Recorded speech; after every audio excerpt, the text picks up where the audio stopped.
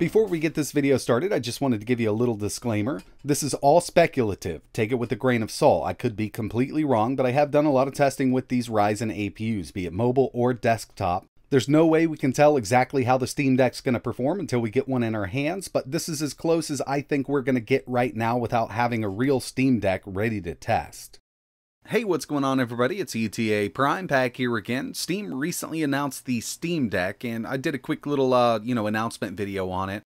I've got my pre-order in. A lot of people are very interested in this thing. But one thing we really haven't seen from this is the performance. I mean, what kind of performance can we expect from the Steam Deck? Well, in this video, I think I've come as close as I can right now to getting that kind of performance out of a different setup. Now, if you're a regular viewer of the channel, you know I do a lot of testing with these APUs from the 2000 series up to the 5000 series. I've basically covered all the mobile APUs and the desktop APUs. We've done a lot of tuning, overclocking, undervolting. I mean, there's a lot of stuff that we've done on this channel with these mobile APUs and the desktop APUs. So I have a good idea of how these perform, at least the ones that are on the market right now. And just taking a look at the Steam Deck specs, I think I've come up with kind of a combination that's going to give us a baseline of what kind of performance we can expect out of the Steam Deck at that 720p resolution or 800p resolution, because it really has a 1280 by 800 display. When it comes to the specs of the Steam Deck, we have a semi-custom Ryzen Zen 2 based APU, 4 cores, 8 threads, up to 3.5 GHz at 15 watts. Now, when we're talking about that 15 watt TDP, it doesn't mean that all 4 cores and 8 threads are going to be running at 3.5 GHz all the time while we're gaming. This will drop down a bit due to that TDP, and I'm sure we will be able to up this, but the way it sits at 15 watts with the thermal configuration they're using, I'm estimating that this little APU is going to run very comfortably at 2.8 to 3 GHz continuously on all 4 cores. Now, we can boost up to 3.5, but with it being at 15 watts and a handheld form factor, I think heat's going to play a big issue. Now, I'm not saying that it's going to overheat, but if you did try to run this at a higher wattage inside of the Steam Deck at 3.5 GHz for an extended period of time, would heat up quite a bit and drop that CPU speed down. The next thing we have in that Steam Deck is the new Radeon 8 graphics, but it's based on RDNA 2, and this is going to be running up to 1.6 GHz in the Steam Deck. But remember, when it comes to these APUs, it really relies on system memory. And with the Steam Deck, we have 16 gigabytes of LPDDR5 running at 5500 MHz, which will definitely help out with those Radeon 8 graphics. Now, like I mentioned, I've come up with an APU combo that I think is going to get us right in the ballpark of the performance we're going to see out of the Steam Deck. And what I have here is the Ryzen 4750G. I was actually going to use the 4300G, but we only have Radeon 6 graphics built in. I've disabled 4 cores and 4 threads, so right now it's running as a 4-core, 8-thread CPU, and I've underclocked it to 2.7 GHz. When it comes to that Steam Deck, I think we're going to be on par with CPU performance that we've seen out of the 4300U. Which, if we take a look at the pass mark scores, around 8,000. With this setup here, I've lowered the wattage on it, I've underclocked it, I've disabled cores. With pass mark, we're right under that. And I think this is the kind of performance we're going to be seeing out of that APU in the Steam Deck. Now, when it comes to the built-in graphics, the 4750G has Vega 8 graphics. We don't have any of that awesome RDNA 2 tech in here. But with this setup here, I've paired it with 16 gigabytes of DDR4 running at 4400 MHz. And when it comes to the clock speed of this Vega 8 GPU, I've actually taken it down a bit from the stock 2000 to 1800. Let me go ahead and run this. Sensors. So we're running this at 1800 megahertz, which is an uplift over the 1.6 in the Steam Deck, but I'm trying to make up for that faster RAM we have in the Steam Deck. With all that said, I really do think that this is the kind of performance that we're going to see out of the Steam Deck gaming on the built-in 1280 by 800 screen. But like I mentioned at the beginning, take this with a grain of salt. I mean, we could see better performance, we could see less performance out of the Steam Deck versus what we're about to see here.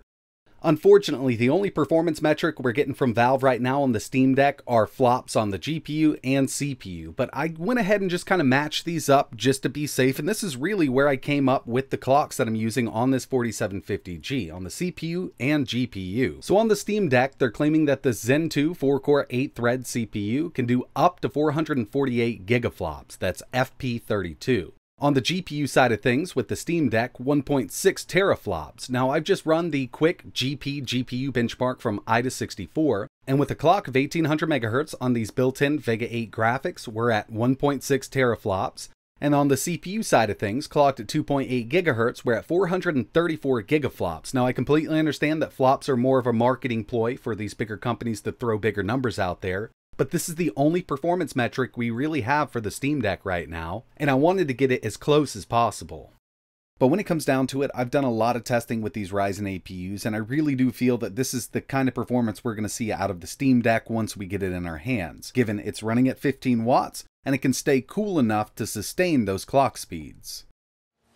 First on the list, Forza Horizon 4, and with this setup here I did have to run everything at 720p because my game capture wouldn't do 800p, but we're at a high-medium mix, and we're getting an average of around 67 FPS. Definitely playable like this, and if you needed a little more out of it, you could take it all down to medium. But yeah, this is a very well optimized game, and I've had really good luck on different mobile APUs and desktop APUs in the past. Moving over to GTA 5, we have a high normal mix, and basically I've just set the textures to high, still at 720p, and we got an average of 81 FPS. This has actually performed really well at these lower resolutions on APUs I've tested in the past, so I suspect that it's going to perform about the same here on the Steam Deck, given we're using the built-in screen.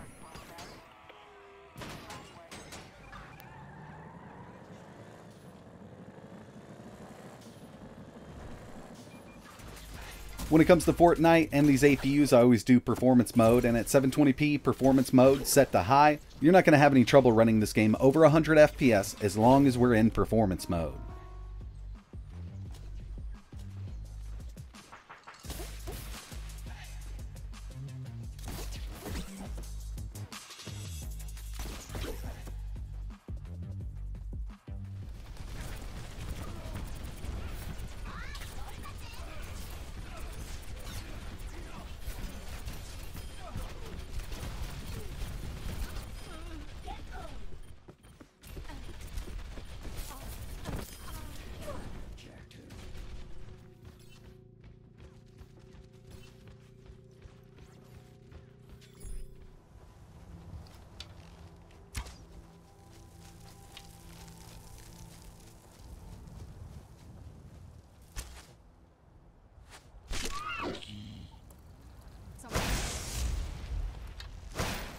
Teamwork right there.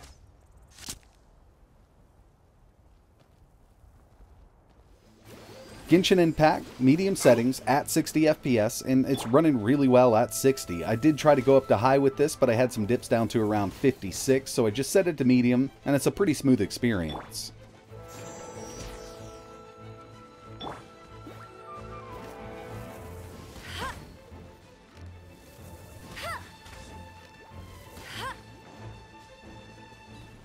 Witcher 3 actually performed way better than I thought it would. 720p, medium-low settings, we got an average of 63 FPS, and every once in a while I do notice a dip down to around 59, but I think with the Steam Deck having that DDR5 RAM, we won't see this as much, and if you needed to, you could tweak these settings a little more.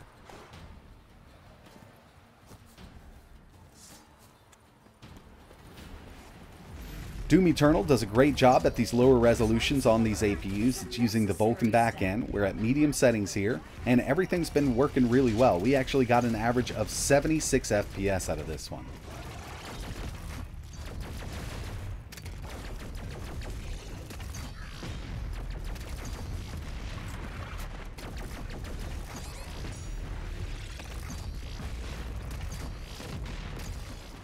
Cyberpunk 2077, this one's going to be hard pressed to run on the Steam Deck really well, you know, over 60. You could lock this down to 30 and have a pretty decent experience with it, but here we are at 720p, low, 80% resolution scale, and I still only got an average of 46 FPS. With it set up like this, with no DLSS, low, 720p, you can lock this at 30 and get a pretty enjoyable experience out of it. You will see it dip down to around 29, but overall, it does a decent job holding this pretty steady at 30.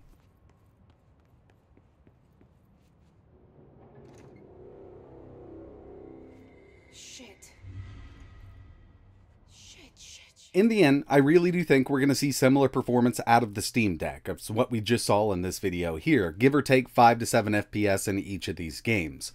I completely understand that Steam Deck is going to be using the RDNA 2 architecture with its built-in GPU, but keep in mind, it's still an APU, it's clocked at 1.1 GHz up to 1.6, and with thermal design limits and things like that, especially this little APU only running at 15 watts, I truly believe performance is going to be on par with what we just saw, even though we're working with Vega 8 graphics.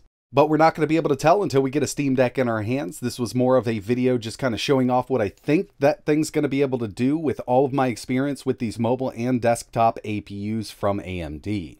But that's going to wrap it up for this video. As soon as I get my hands on a Steam Deck, I will be making some videos, we'll run some benchmarks, and then we'll kind of compare to what we just saw running here and see if it comes anywhere close. If you have any questions, let me know in the comments below. And like always, thanks for watching.